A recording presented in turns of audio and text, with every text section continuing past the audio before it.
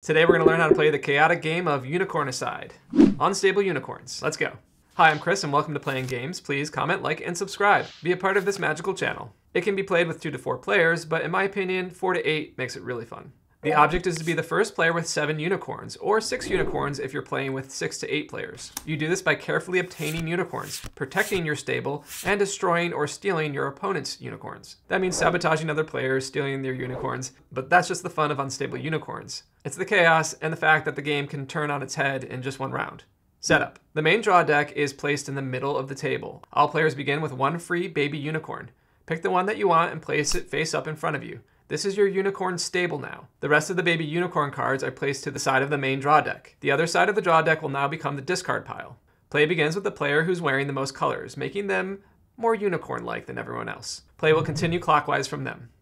Gameplay. Each player has 4 phases on their turn: a beginning phase, draw phase, action phase, and end phase. You might not do all the phases on a turn, but they must be done in the correct order. The beginning of turn phase only applies if you have a special card in your stable that says, if this card is in your stable at the beginning of your turn, ... and then you can choose to use that ability. The next phase is the draw phase. Draw a new card from the deck. After that phase is the action phase. Take one of the following actions. Play a unicorn card from your hand to your stable, play a magic card from your hand, play a downgrade card from your hand, play an upgrade card from your hand, or draw another card from the deck. Finally, at the end of your turn phase, discard until the number of cards in your hand does not exceed the hand limit. The hand limit is 7, but that hand limit is subject to change. Let's quickly go over the 5 different cards in the game: Unicorn, Magic, Downgrade, Upgrade, and Instant. The unicorn cards are essential for victory. You'll need to have 7 unicorns in your stable to win, so playing these in your action phase is a must. There are 3 types of unicorns though. There's the baby unicorn card that you got for free at the start of the game. It has no special abilities other than being cute. The next type is the basic unicorn. Though decorative and sometimes humorous, the basic unicorns have no additional abilities. Finally, there are magical unicorns. These unicorns have a special ability. Each will describe what that ability is. After the unicorn cards, we have magic cards. Magic cards have a green corner with a star symbol. These cards have a one-time effect. If you play a magic card in your turn, immediately move it to the discard pile after it's performed its magic.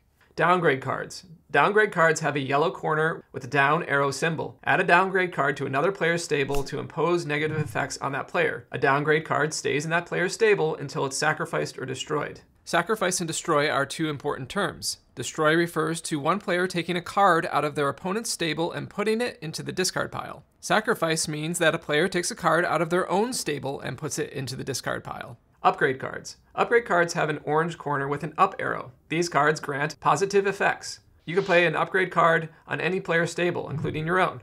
An upgrade card stays in the player's stable until it's sacrificed or destroyed. Finally, instant cards. These have a red corner with an exclamation point symbol. This is the only type of card that doesn't have to be played on your turn. In this deck, the instant cards are the Neigh cards, which can be played at any time against any other player's card. If you're familiar with Exploding Kittens, it acts as a nope card. Chaos will ensue as you play cards with special abilities. And if there are disputes about the wordage of the cards, I recommend that you check out the official rule card from the Unstable Unicorns, which I've linked below. The first player to have 7 unicorns in their stable, even if it's not on their turn, the game is over immediately and they are the winner. Special rules. If the deck runs out of cards before any player reaches the winning number of unicorns in their stable, the player with the most unicorns wins. If 2 or more players tie for the most unicorns in their stable, each tied player must add up the number of letters in the names of their unicorn cards. The player with the most letters wins. If 2 or more players tie for the most unicorns and the most letters, well, everybody loses. Bummer. If you're playing with 2 players, remove the following cards before you play. Besides having a great alliterative name, Unstable Unicorns also has many add-on decks. We got this one for Christmas last year, and it's pretty great. Each expansion pack will have a lot of themed unicorns, along with extra special cards. In Unstable Unicorns, it's not enough to just build your stable with your unicorns. If you're playing without being aware of the other players, it's likely that they'll play downgrade cards on you or action cards that ruin your strategy. So you'll want to go out in the offensive.